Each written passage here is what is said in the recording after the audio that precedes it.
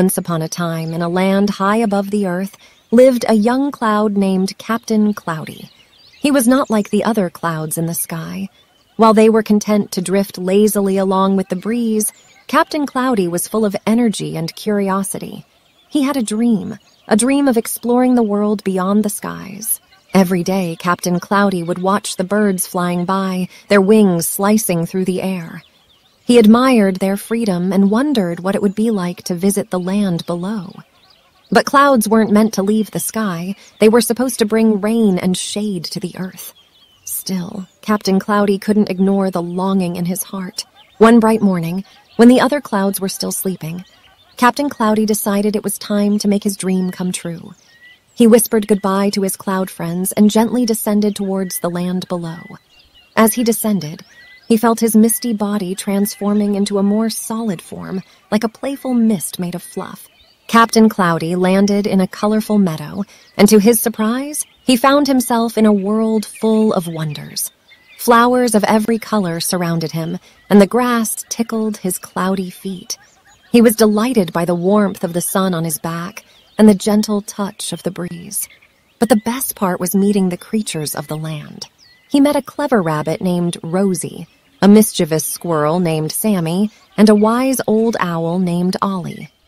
They were amazed to meet a cloud that could talk and move on the ground. Captain Cloudy shared his story with them, and they became fast friends, going on adventures together. Captain Cloudy helped Rosie water her garden by releasing a light drizzle from his body. He played hide-and-seek with Sammy, using his cloud camouflage to blend in with the sky. And he listened intently as Ollie shared tales of the world beyond the meadow.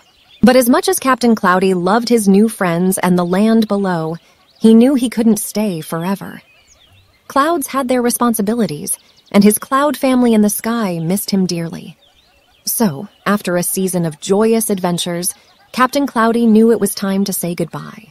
With a heavy heart, Captain Cloudy bid farewell to his land friends. He gave them a promise to visit again whenever he could. As he ascended back into the sky, he felt a mixture of sadness and excitement.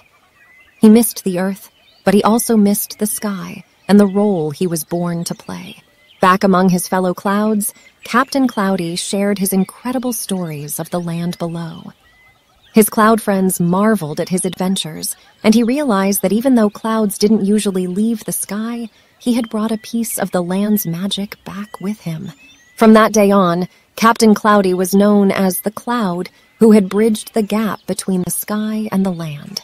And so, the adventurous spirit of Captain Cloudy lived on, inspiring other clouds to dream big and explore the world beyond the skies.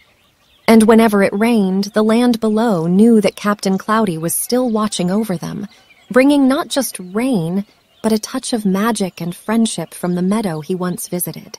So, my dear children, what did you learn from this funny story?